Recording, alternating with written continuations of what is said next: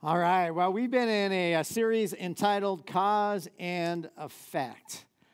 And based it off of Galatians chapter 6, verses 7 and 8, and it just simply says, "Do not be deceived, God cannot be mocked. A man reaps what he sows.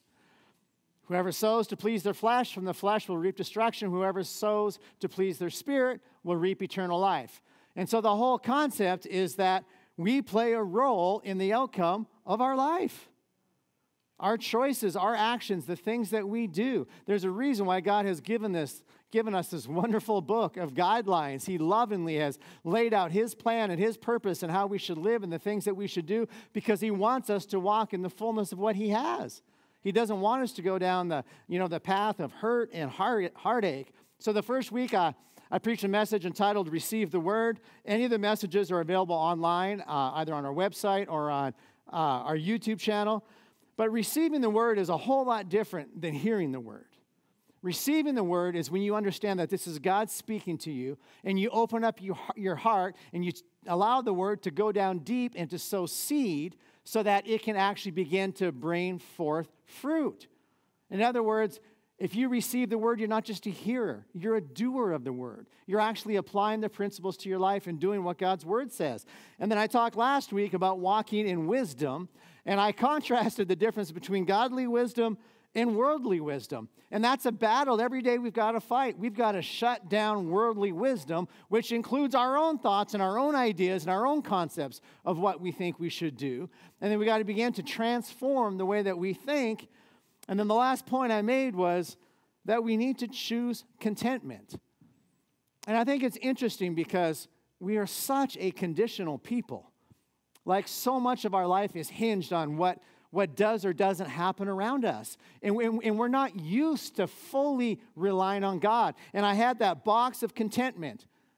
And I started pulling things out, relationships, circumstances, all of the things that we look to determine whether or not we're going to walk in peace or walk in joy. And when I was all done, the box was empty, because ultimately, true contentment only comes from Christ. And everything we need is found in Him. So when we're in Him, we don't need anything else.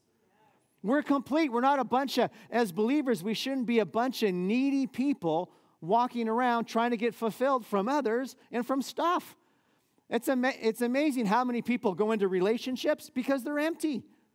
I need you to fill me. I need you to give something to me. And if you don't give it to me, I'm not going to be content. I'm not going to be at peace. But man, when you have a marriage or friendship where you have two people who are complete in Christ, then all they're doing is out of the overflow, loving and serving one another. It's so much better. It's so much healthier. And so we got to make sure that we are finding everything we need in Christ. And so I want to open up today's thoughts out of Philippians chapter 4. And I want to look at verses 6 and 7. Fairly common scripture. But it says, "Do not be anxious about anything."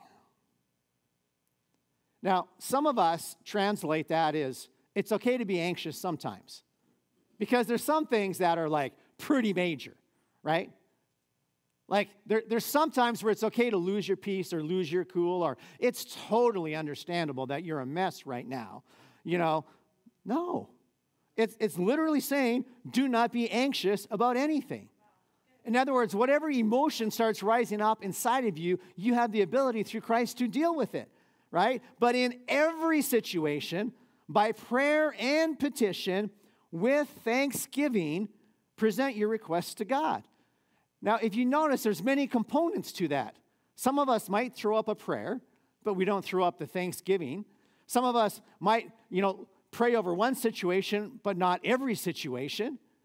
He's literally saying the way to not be anxious about anything is to give everything to God, invite Him into every situation, and then just begin to worship and focus on Him. And when you do those things, the peace of God, and I love this, the peace of God. It doesn't say the answer happens. And when the answer happens, then you have peace. It's like, no, when you pray, when you give everything to Him, the immediate answer is peace. All right, I don't have to carry this anymore. I don't have to do this on my own. I don't have to figure out anything. It's in God's hands, right? The peace of God, which transcends all understanding. In other words, you can't wrap your brain around it. That's what's going to guard your hearts and your minds in Christ Jesus. Now, if we look at that same passage in the Message, which is a paraphrase, it's kind of like it has a cool way of looking at it. Here's that paraphrase. It says, don't fret or worry. Instead of worrying, pray.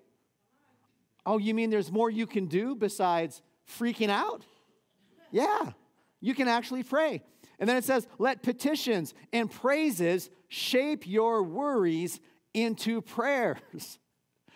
Oh my goodness, so we can take that crazy thought, those crazy emotions that are going on, and we can begin to shape them into prayers to God, which is inviting him into the situation, letting God know your concerns. Nothing wrong with letting him know, nothing wrong with, letting it out, as long as you're letting it out to the right people. You see, too many times, we cast our cares on our spouse.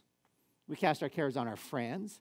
We cast our cares on the checkout person who really doesn't care and goes, why are you telling me this? I don't want to hear, You see people like that, they're just unloading at Walmart, and you're like, do you not have any friends anywhere to talk to?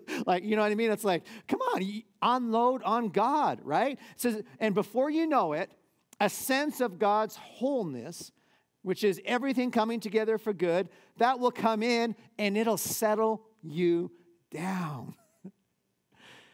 It's amazing how, as a parent, we can say that to our kids. You need to calm down. You need to just relax. It's not as bad as you think it is. Quit crying. Quit freaking out. Quit throwing a fit. Just settle down. I think sometimes as adults, we need somebody to walk up to us and go, you need to stop freaking out. You need to stop talking right now. You need to go into your prayer closet and you need to talk with God because you're a mess. What would we do if somebody said that to us? We'd be, oh yeah? Well, here's what's going on. And we'd be all defensive and we'd want to fight and we'd be all insulted. But come on. Sometimes we just need to settle down. It says it's wonderful what happens when Christ displaces worry that is at the center of your life. So in other words, when we're freaking out, we are putting those circumstances, those situations at the center of our life. But when we invite God in, that stuff's not center stage anymore. So I want to talk to you today about a message I'm entitled, Do Not Fret. Do not fret. You may say you don't fret, but you're probably just saying that because you don't really know what fretting is, because we don't walk around talking about it. I literally Googled fretting, and all I could get was pictures of guitars. I'm like, that's not what I'm talking about. I'm like, fretting, and nothing would come up except guitars. So then I typed in anxious, and I got some good pictures. Here, look at this. This is what it's like to be anxious, right? Whether you're a teenager, whether you're male, whatever. And I've discovered a common thread. You got to put your hand on your head. Apparently, that's when you're really fretting. This is like, and I thought that was funny until I started thinking about what I do sometimes. I've literally been sitting at my desk. I've been sitting on the couch sometimes, and you're just like, oh, I don't know what to do. It's like, and that's what it is. It means your mind is whirling. You're letting circumstances and everything just dictate your emotions and your feelings. And it's like saying, something's got to stop this, right? That's what it means to fret. Well, fretting, actually, the definition, it means to be constantly, or get this, visibly worried. In other words, when you're fretting, it changes your demeanor. It changes your disposition.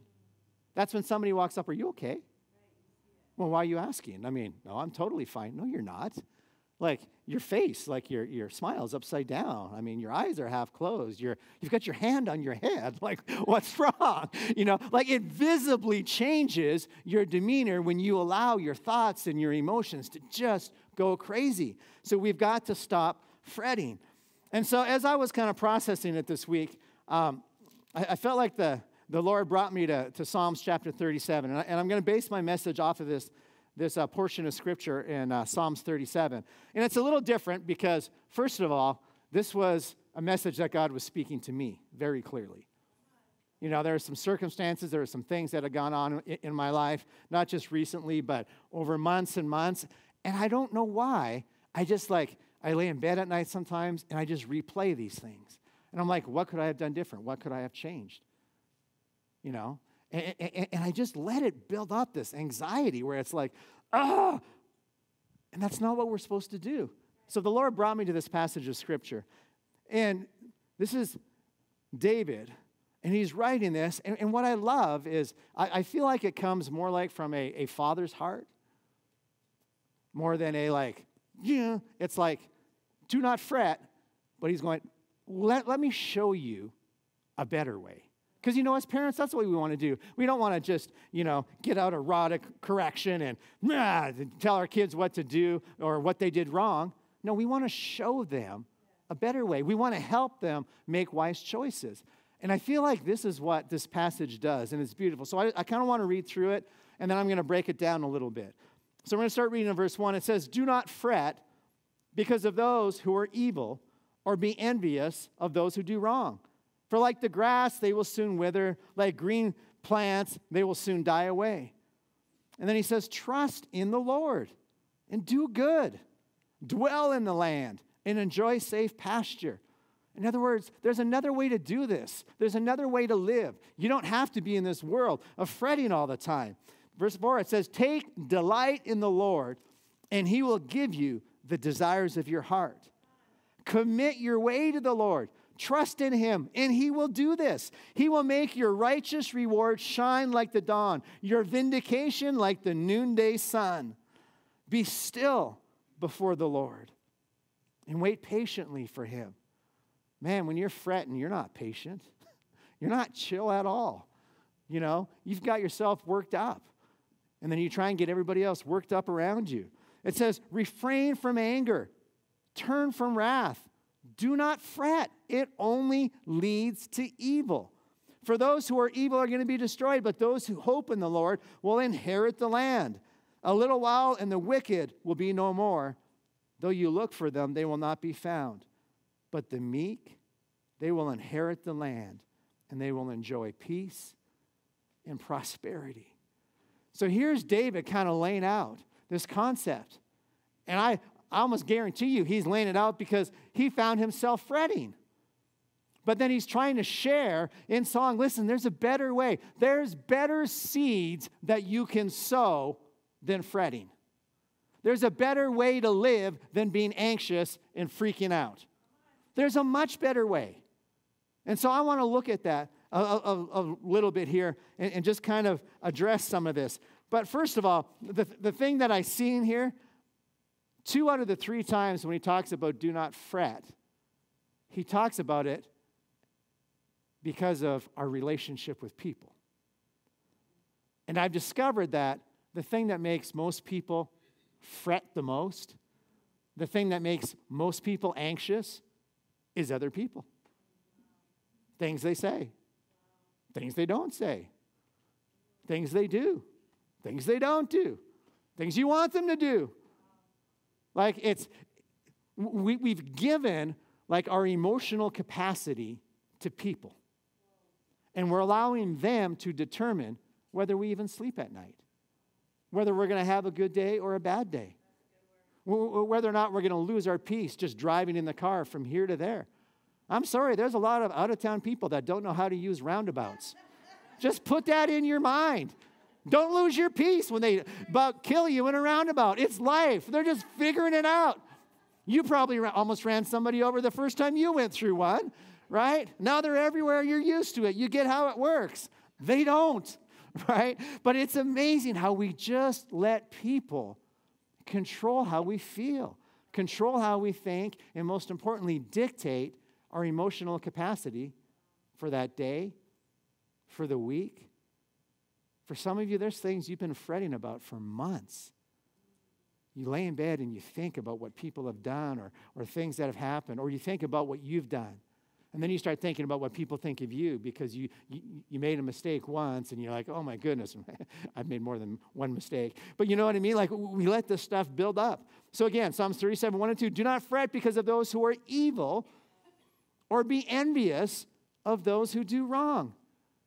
Can I tell you how many times I've heard Christians verbalize their jealousy of people in the world. What they have, how amazing their spouse is, the job, their position. I'm like, why?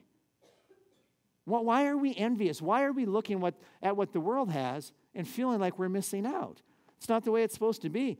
He goes on in verse 7, it says, be still before the Lord and wait patiently for him. Do not fret when people succeed in their ways. In other words, one of the things that's going to happen is you are going to lose your peace when you see people who don't know God doing things their own way succeeding. It doesn't mean that God's blessing them. So why do you care? Do you want what they have? Or do you want God's blessing in your life? It's been a long time since I preached about what the blessing is. And man, we are so mixed up in this culture about what it means to be blessed by the Lord. Man, just knowing our name is written in the Lamb's book of life is a blessing. Knowing that he will never leave us or forsake us is a blessing.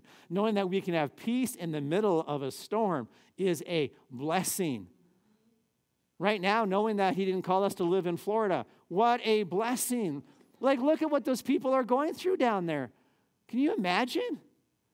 And it's not because they all made a bunch of bad choices. It's circumstances. It's stuff. It's where God positioned them, and stuff happens. Can you imagine if they all went out and started getting upset at God? God, I prayed that hurricane wouldn't hit me. But it did. It was all over. So are you going to trust in God no matter what the circumstances are? Or are you going to let circumstances and people just rob you of your peace and your joy? We really don't have the power to dictate what people do in our lives. But we have the power to dictate what we allow God to do in our lives. So we've got to make sure that our hearts stay open to him. Here's what it says in Proverbs 23, 17 and 18. It says, do not let your heart envy sinners, but always be zealous for the fear of the Lord. There is surely a future hope for you, and your hope will not be cut off. Guess what? Their hope will be. Their stuff, everything they try and build up on this earth, without God, they will be cut off. But us will never be cut off.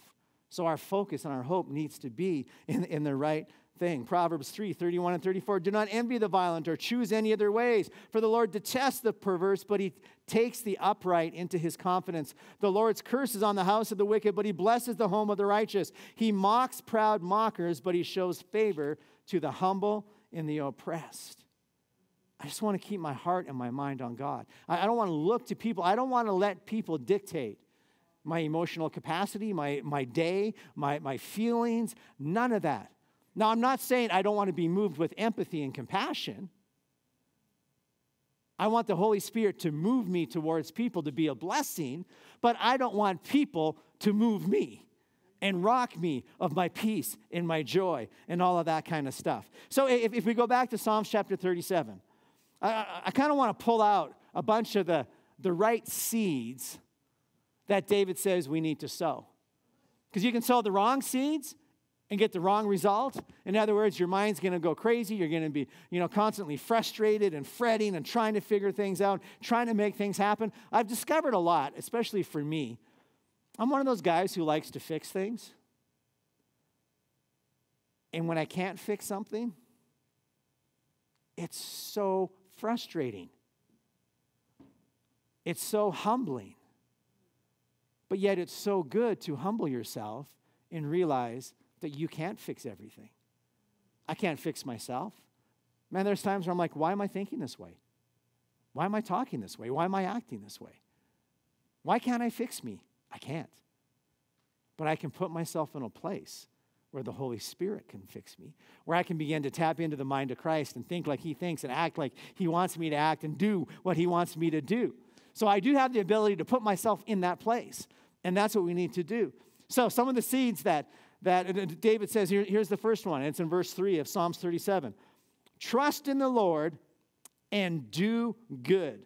Dwell in the land and enjoy safe pasture. Carla already referenced the psalm that we sang last week that she introduced. It was awesome. Almost every day this week, Carla, I found myself singing that song. I trust in, and I almost said, I'm not going to sing. No. I'm completely tone deaf. You don't want to hear it. But it was coming out of me, right? I'm singing it. It's in my head. And I don't know why what's in here can't come out here the way it's supposed to. Because in my head, it's awesome. And I'm worshiping to that song, and I'm confessing it, and I'm speaking it. And, it's real good. But, but I trust in God. Do you really trust in God? Do you? Or do you trust in your own abilities? Or do you trust in your finances? Or do you trust in your business? Or do you trust in your spouse? Or do you trust in, where do you put your faith, your hope, and your trust? Jeremiah 17:5 says, this is what the Lord says, cursed is the one who trusts in man, who draws strength from mere flesh. That is a powerful statement. It's saying there is an incredible danger when you are trusting in yourself or mere flesh, when you are looking to somebody else and having your heart turn away from the Lord. I was talking with my mom this week. Don't have any kids in the house, so we had some downtime because my wife was off doing a women's thing. I'm like, I'll call my mom and dad. Hour and a half later, I'm like, wow, I guess I haven't talked to my mom in a while. But we're talking, right? And she starts to share this testimony. And it's powerful because she's like, I've been working all day and I went to lay down, and she goes, all of a sudden I just started feeling sick. She was like, the room started spinning. I felt really weird. I started feeling pain. She goes, I went out of the bedroom and I went and I sat down. And she goes, and I felt like I was going to get sick. And then all of a sudden I felt this pain, like a paralysis, start coming up my leg. And she goes, just in that moment, just fear was gripping me, like, what's going on in my body? And she goes, I was just about to cry out for my dad when it hit her. Wait a minute. My trust is in God. And so she just stopped, and she didn't cry out for my dad. She said, Jesus, in the name of Jesus, I command this pain, whatever's going on in my body, to go. And the second she did, she goes, I felt it the same way it was coming up my leg. She goes, I felt it go down out of my leg, my head cleared up, and everything was normal, like that. I'm like, okay. I'm like, Mom, you telling me a fib? I'm the pastor, and that's literally what was going through my mind. I'm like, my mom's fibbing me. Why would my 75-year-old mother lie to me? She's the one who prayed me into the kingdom. So she wasn't lying. She was saying, I realized in that moment, am I going to look to the natural and trust my husband to come and help me? And I'm not saying you can't do that. I mean, the Bible is pretty clear. It actually says if you're sick, call for the elders of the church. Get people to pray for you. But in that moment, she put her trust and her faith in God, and instantly circumstances changed. That's what it means to trust in God. It means you're the one that is not in control. You know you can't change it. So you're like, okay, God, it's you. God, you've got to move. God, you've got to do something. I don't know what to do, so I am running to you. Psalms 91, 1-2 says, whoever dwells in the shelter of the Most High will rest in the shadow of the Almighty. Again, there is this peace. There is this peace that comes when you take it out of your hands and you put it into God's. There's a peace that comes. I will say of the Lord, He is my refuge and my fortress, in whom I trust. He's the one I look to. He's the one that I'm putting my faith and my trust in. Here's the second thing that David says is good seed to sow. He says in verse 4 of chapter 37, he says, take delight in the Lord, and He will give you the desires of your heart. So the seed to sow is to take delight in God. My question is, what do you delight in? The very definition of delight, it means great pleasure. Most people don't see time with God as great pleasure. Most people don't see coming to church as great pleasure. Most people don't see picking up the Bible and reading it as great pleasure. Like, I am so excited to go worship. I am so excited to get into the Word. But that's what David's saying. He's saying, come on, switch that pleasure button that you have, that you were created with, and start finding pleasure in the one who can actually fulfill your need, and stop putting it in everything else. Stop trying to get your pleasure and your joy and your contentment out of your hobbies, out of your money, out of your stuff, out of people. In other words, stop being an empty person who's going around trying to be filled on everybody else. Instead, delight yourself in the Lord, and He will give you the desires of your heart. In other words, and I want to clarify that verse because I think it's really important. He will give you the desires of your heart. In other words, when your heart's desire is His heart's desire, then everything you ask for lines up with Him. So of course He's going to give you what's going to help you and minister to you and exactly what you need. In other words, you're not asking out of selfish motives. You're connected to His heart. Psalms chapter 42, verses 1 and 2. This is a great description of it right here. It says, as the deer pants for streams of water, so my soul pants for you, my God. So I mentioned we don't have any kids in the home, but we got this like 80-pound dog. Big old hairy thing. But he doesn't shed much, which is awesome. But he does this thing, which is called panting. And it is really loud, and it's really obnoxious, because he wants to fetch all day long. That's all he wants to do is fetch. That's where he finds his joy. So then it makes him pant. So he's always panting. So then we have to go give him water. So what does he do? He runs to the water dish to try and get his fulfillment. And he sticks his big old face in it, gets it all over his beard, because that's what I call it, all his ears get in it, and he's just soaking it up, and then he sticks his head up, runs around, sprays water everywhere, gets his ball, runs and says, here, throw it again, right? And you're like, oh, it's sopping wet. But you see, that panting drew him to the water, which is what he needed for his body. Do you understand that if we would begin to hunger and thirst for God, if we would run to Him, we would get everything that we need, and then we can walk away and just shake it off on everybody else. Just kind of let it be everywhere. Let that residue of the Holy Spirit just go everywhere, right? It's like, wow, you've been with God. You're so happy. You're so peaceful. Like, what's going on in your world? You should be like totally freaked out based on circumstances, but no, I'm just trusting God. I'm choosing to delight myself in Him. Because the second part of Psalms 42 is the second verse there. It literally says, when? My soul thirsts for God, for the living God, but then when can I go and meet with God? When? In other words, when you're delighting in Him, whatever you delight, whatever you find great pleasure in, you go for it. You're all in. We were at Softies yesterday with some of our friends, and they all have these little kids. And Lori has this great idea. Hey, everybody, jump to the back of Danny's pickup truck. It's a fun way to all be together. Like 8 kids in the back of a pickup truck with ice cream cones, dripping on the roof, on the bed, down the side of the car, down the windows. They were delighting themselves in Softies, and they weren't thinking of anything else. It's just everywhere. I mean, that's how we should be. We should be so in love with Jesus that we're not thinking about anything else. And the residue of that is just everywhere. Here's the next thing that David says is an awesome seed to be sowing.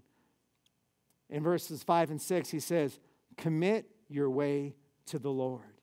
Trust in Him, and He will do this. He will make your righteous reward shine like the dawn, your vindication like the noonday sun. Commit your way to the Lord. There's something about committing your situation, your circumstances to God that just kind of nullifies fretting. It really does. That's why it says in 1 Peter 5:7, it says, don't be anxious about anything. Don't be. Quit fretting about anything. Cast all your cares on Him because He cares for you. Get it all out. Just commit to it. Commit it to Him. Give it to Him. Give everything to Him. What does it look like to give Him everything? Well, it means this. Proverbs 3:5 and 6. We've heard this verse, but we don't really look at this one part. Trust in the Lord with all your heart and lean not on your own understanding. In all of your ways, submit to him. You see, if you commit to God, if you're committing, it means submitting. That's what committing means. The word submission means to line yourself underneath. It's voluntarily putting yourself underneath of somebody else. So when you commit all the areas of your life, when you submit that to God, then that's where the true peace and blessing comes. So if you want to know if you're committed, then look at your life and see how submitted you are. Is every area of your life submitted to him? Every single area. Here's the next thing that David says is a seed that we're supposed to sow. In verse 7, he says, be still before the Lord and wait patiently for him. Do not fret when people succeed in their ways, when they carry out their wicked schemes. Be still before the Lord. I've discovered something. When my mind starts working, my body starts working. I start walking. I start like, when I fret, this is what I do. I walk. I have probably walked miles and miles and miles around this church. Something happens, and I just start, or I get on the phone, I start talking with people and their problems. I'm like, oh my goodness, here we go. And so you're like, all right, and I'm walking, and I'm fretting, and it's really hard to just shut everything down and just be still. We struggle with that. Why? Because we want to fix things. We want answers right now. Come on. Come on, God. I prayed. Boom, your turn. I did mine. Your turn. It's like, no. We need to just be still. We need to allow God to do what only he can do. Psalms 46:10 says, be still and know that I am God. In other words, there's this moment where if you're willing to shut everything down, you can truly begin to understand who God is. But if you try and just keep doing it all on your own, fretting, freaking out, trying to make things happen, trying to fix stuff, it's going to be hard. My favorite verse about being still is in Exodus. And I use this all the time when it comes to baptisms and stuff because it's so powerful. But in Exodus chapter 14, you've got the story of the Israelites. God, through Moses, is bringing them out of Egypt, and they come up to the Red Sea. So they got their past coming at them this way. They got nowhere to go ahead of them. It seems impossible. So what do? They start fretting. They start freaking out. Why did you bring us out here to die? God, why? How many times have we done that? God does a bunch of miraculous things. He saves us. He does stuff, kind of pulls us out of our bondage. And then right away, we start blaming God for not doing more. As if salvation's not enough. You know, the Israelites here, they literally say, we would have been better in bondage. That's where their fretting got them. It got them into thinking that just literally didn't make sense. It made no sense. And so when we look at it, here's what it says in verses 13 through 15. It says, and Moses said to the people, do not be afraid. Stand still. Calm down. Pull it together. Snap out of it. Right? And see the salvation of the Lord, which he will accomplish for you today. For the Egyptians, whom you see today, you shall see again no more forever. It's going to be done. In other words, when God deals with it, it's finished. Isn't that powerful? Man, if you've never been baptized in this place since making Jesus Christ the Lord of your life, I took that statement and that passage and I went down to the Ocoee River in Tennessee, and I was so excited because when I climbed in that river, I said, all right, God, that's it. Everything from my past that's been hanging on to me, this is it. Once and for all, I am letting go of it. I'm tired of the mental battle. I'm tired of jumping back and forth. I want freedom. And I went into that river with that kind of faith, and man, I came out stirred up, excited, and free. Free in my mind, free to think clearly, free to walk out in the things that God had for me. It felt so good. And that's what he's telling them here. Go back to the passage and put it back up there again. And it says, you'll see no more forever. The Lord will fight for you. You need only to be still. Then the Lord said to Moses, Why are you crying out to me? So Moses just told the people, y'all need to calm down. Y'all need to pull it together. You're freaking out. God's got it. Watch what he's going to do. And God says, hey, Moses, quit freaking out. Pull it together. Lead by example. Why are you crying out to me? Here's what I want you to do. I want you to move on. Move on. And so they took that step of faith, believing that God was going to do something. And God parted the sea, and they went across on dry land, and their entire past came after them, and God wiped them all out, every last single one of them. Isn't that incredible? That's what God's able to do. But you've got to be willing to commit to him. So here's the next thing that David says, and it's in verse 8 of chapter 37. He says, refrain from anger and turn from wrath. Do not fret. It leads only to evil. In other words, he's saying, listen, you fret enough, you're going to get really irritable. You're going to get really agitated, and it's not going to be pretty. Anybody else done some not so pretty stuff when you're fretting turned to anger? Because normally when you get angry, you want to take it out on somebody or something. You take it out on somebody, you hurt people. You take it out on something, you usually hurt yourself. Right? Here's what it says in James chapter 1, verses 19 through 20. It says, everyone should be quick to listen, slow to speak, and slow to become angry. Why? Because when you sow seeds of anger, it does not produce the righteousness that God desires. When you let that anger and that frustration rise up in you, when you let that fretting get into anger, it totally messes with you. And it robs you of living the righteous life, of being the person that you're supposed to be. So we've got to make sure that we're not getting agitated, that we don't have those triggers, that we don't have those buttons, that we're not allowing anger to rise up. Anytime you find yourself with a trigger or a button, whatever you want to call it, it means it's time to go to God. Because you've got to get rid of that thing before you do something stupid. You either hurt others or you'll hurt yourself. And both of those actually hurt our reputation as Christians. Because we're supposed to be walking out in God's character. Ephesians 4:31 and 32, he says, get rid of it. Get rid of all bitterness, the rage, the anger, the brawling, the slander, along with every form of malice. Be kind and compassionate to one another, forgiving each other, just as in Christ God forgave you. Because when you attack a person instead of a problem, you're sinning. That's not what we're called to do. That's not how we're called to live.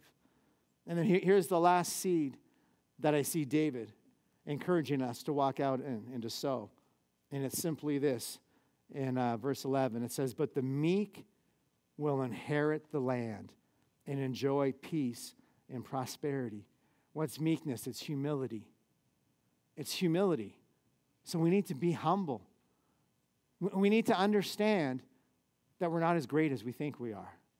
We need to understand that we don't have the answer to everyone's problems. We got to understand that we can't fix everything. We need God. You may think you're a great husband. You may think you're a great wife. You may think you're a great friend. You may think you're a great student. There's only so much you can do in your own strength, and then you will fall short. But when you begin to humble yourself under God and say, God, I need you. I need your strength. I need your anointing. I need your wisdom. I need your input. I need what you have. When you're sowing those types of seeds, you are opening the door for the Holy Spirit to come in and give you exactly what you need. Psalms 25 verse 9 says this. It says, he guides the humble in what is right, and he teaches them his way. You know, the root word for humble in the Greek is humus, which literally means to have your face down in the dirt. Now, that doesn't mean you think you're nothing. It means you realize that you're not everything. And humility, again, is when you're willing to say, okay, God, I need you. God, I need what you have. God, I need your people. I need to go to church today because I need people around me. God, I need to be in a worship environment. God, I need your word because my mind's not thinking clearly. I need what you have to offer. God, I need to spend time in your presence. I need this. That's what humility is. It's when you understand, wait a minute. God, I need you. He literally says this in James 4:6. He gives us more grace. That's why the scripture says, God opposes the proud, but he shows favor to the humble. So when you're humble enough to say, God, I need you, that's an open door for him to show up. When you're humble enough to say, I can't figure this out. I keep falling into the same thing. I keep doing the same thing. I keep messing up. When you're willing to humble yourself and say, God, I need you, that's when he shows up. That's why the Bible says in our weakness, that's when he's able to be strong. Because that's when he's going to get the glory and not you. And I want to close with a story out of Luke chapter 10. It's a story I think most of you have probably heard, the story of Mary and Martha. But I want to read it again in light of what we're talking about. Verse 39 says, as Jesus and his disciples were on their way, he came to a village where a woman named Martha opened her home to him. Verse 39, she had a sister called Mary who sat at the Lord's feet, listening to what he said. So what was Mary's rhythm of life? Spending time at the feet of Jesus.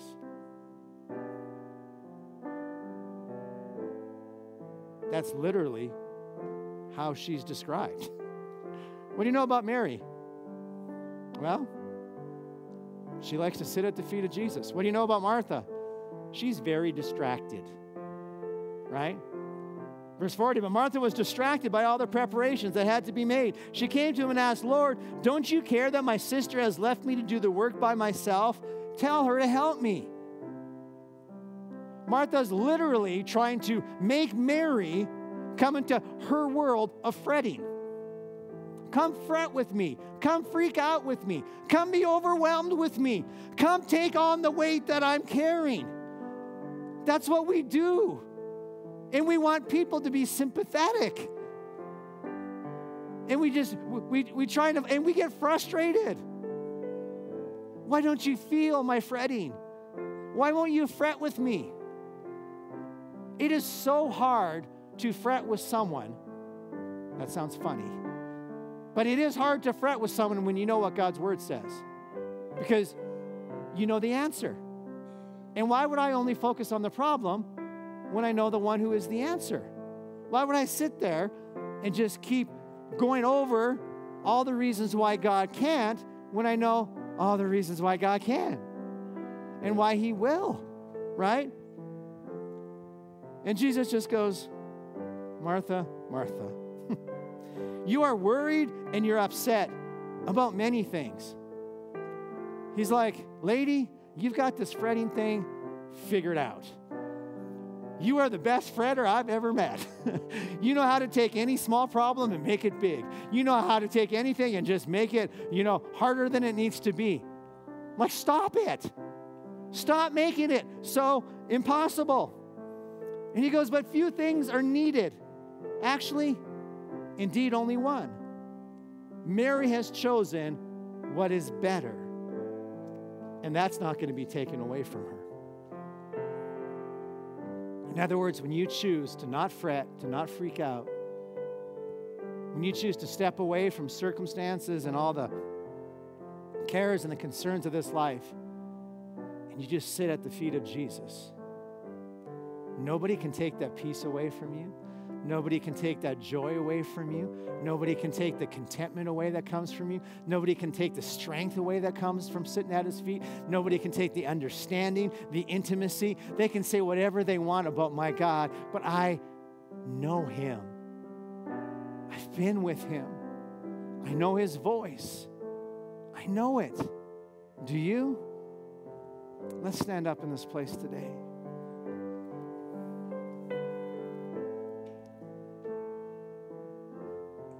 I feel like the encouragement is just so simple that David's giving us. Don't fret, but instead of fretting, how about you start doing some of these other things? How about you start sowing some of the right seeds? In other words, why don't you just draw near to God? Why don't you just draw near to Him and let His love and His peace and His promises begin to be where you find your source of hope and strength?